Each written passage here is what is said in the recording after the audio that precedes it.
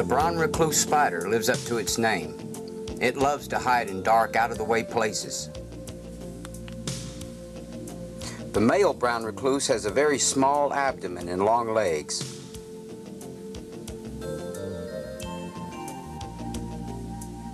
The female has a large abdomen and is more poisonous than the male.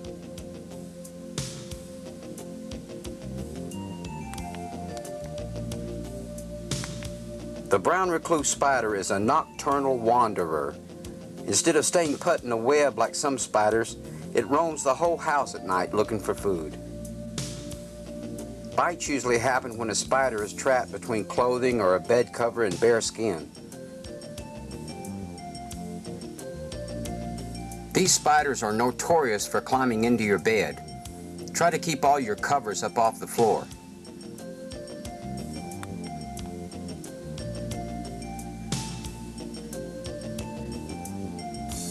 At the crack of dawn, these spiders retreat into any dark place they can find.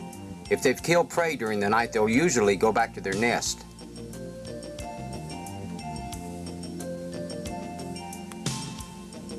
A house slipper can provide a dark, cozy retreat for a brown recluse.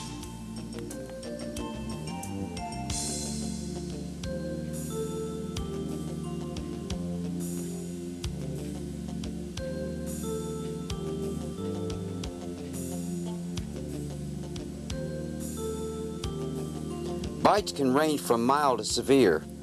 A lot depends on how much venom the spider has stored up. The worst case scenario would be to get bitten by a large female who hasn't eaten in 3 nights.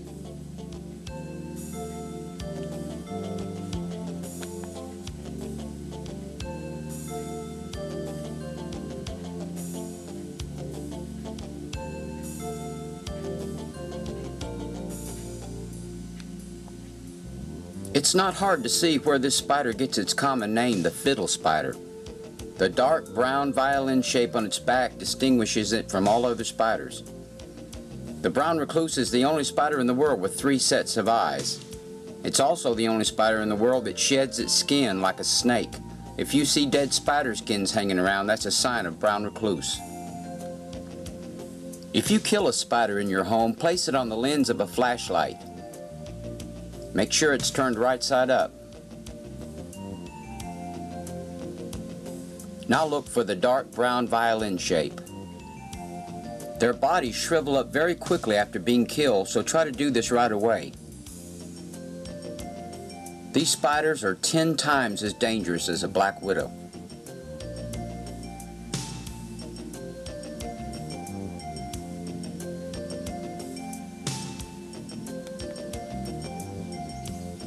As long as these spiders have a passageway from your living area to the crawl space underneath your household sprays are not going to do much good.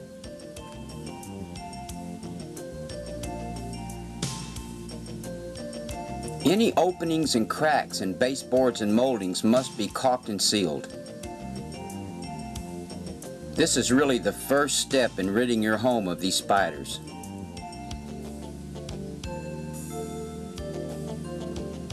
Not only the homeowner needs to have knowledge of the brown recluse, the doctor and exterminator also need to know.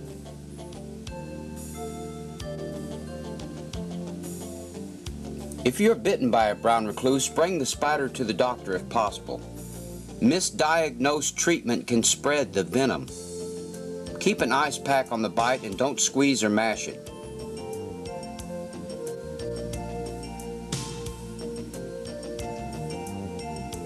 Some people feel a sting when they get bitten and some don't feel anything at all. But eventually you will feel pain and there'll be a rash and a blister. A hole will then develop in your skin that keeps getting wider and deeper for months. The brown recluse bite can be deadly, but normally it's not life-threatening to adults. Amputations and surgery are common, but some people choose to let the bite heal on its own.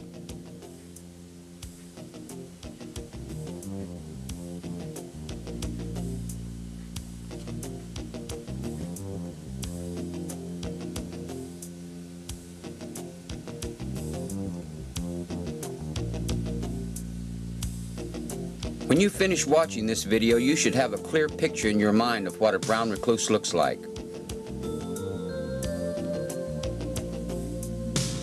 Sometimes the marking on the back is hard to see. Become familiar with the spider by its overall physical appearance.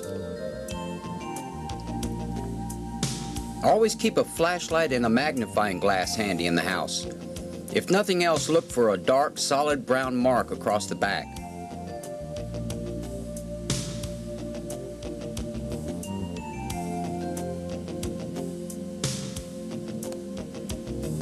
The spider is normally a brown color, but it can vary from very light brown to almost black.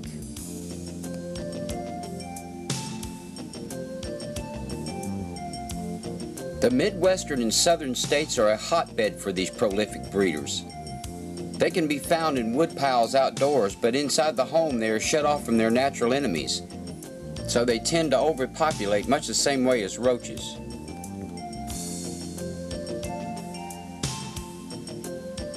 The purpose of this film is to enable you to identify a brown recluse spider.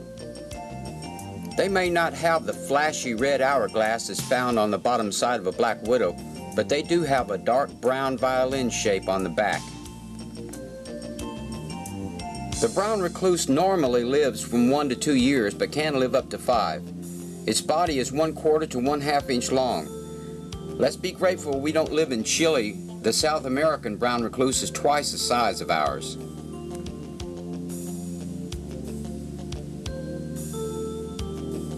Just because you don't see these spiders during the daytime doesn't mean they're not there. They can't tolerate noise or light, so when things calm down after dark, that's when they start to prowl.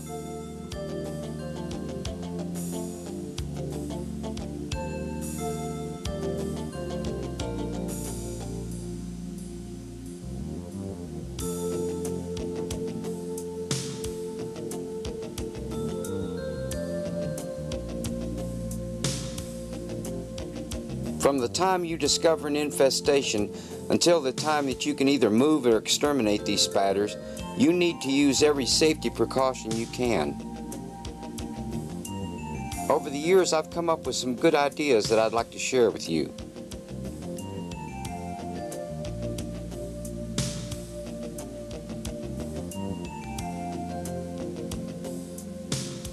Use a bottle brush to clean your shoes out with. Cut a coat hanger near the head as shown and straighten it out and use it to turn your clothes inside out. Use a caulking gun all over the house, anywhere there's a crack. Always wear gloves when going into the wood pile or reaching back in dark corners. Keep a light colored throw rug next to your bed to shake the spiders out on.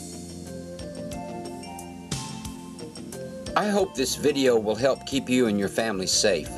Keep it with your first aid kit so you always have a way to identify the brown recluse spider.